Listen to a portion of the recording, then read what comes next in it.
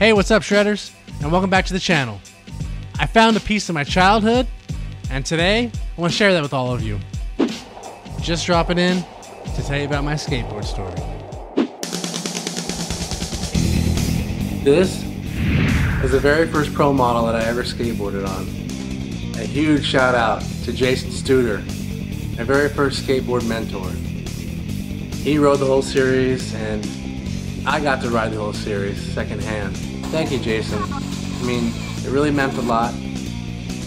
You gave me boards when I needed them, and you showed me all that you knew. You taught me all the fundamentals in skateboarding. To all you other shredders out there, if you have an opportunity to be somebody's skate mentor, definitely go for it. It's really going to give a lot back to you, and you're going to be glad you did it. But back to the story. So, this is a slice of my childhood. Jay was my neighbor, 13 to 15, and we lived in the same neighborhood, but he lived a few streets over. I learned kick flips, heel flips, wall rides, no complies, rail slides, zest slides, like everything, all the fundamentals, and I owe it to him. He took me under his wing, helped me gain favor with the older neighborhood kids. They were rough back then in skateboarding. It ain't like it is today, all soft and cuddly.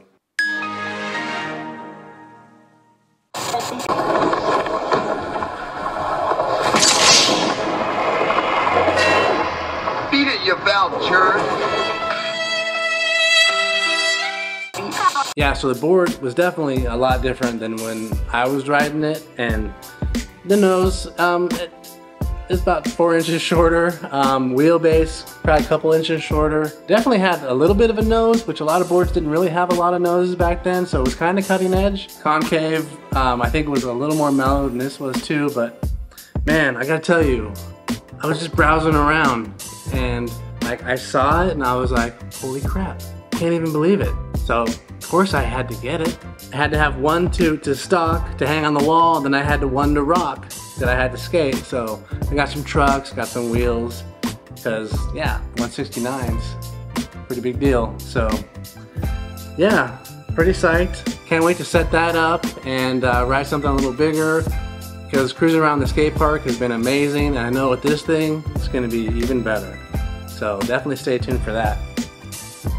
Let us know down in the comments, what was your first board?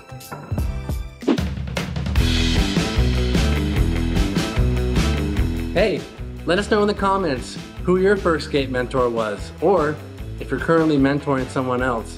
Did you know John Lucero, in addition to being an amazing artist and owning Black Label Skateboards, an amazing skateboard company, he actually did the artwork for this skateboard, in fact, on Schmidt sticks.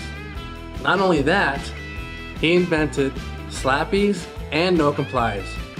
A couple of my most favorite tricks. He was a very innovative pro, but there wasn't a whole lot of coverage of him. But he was definitely behind the scenes making it happen. I really appreciate you taking a trip down memory lane with me. It's always fun to have you guys along. And until next time, keep shredding, and we'll see you soon.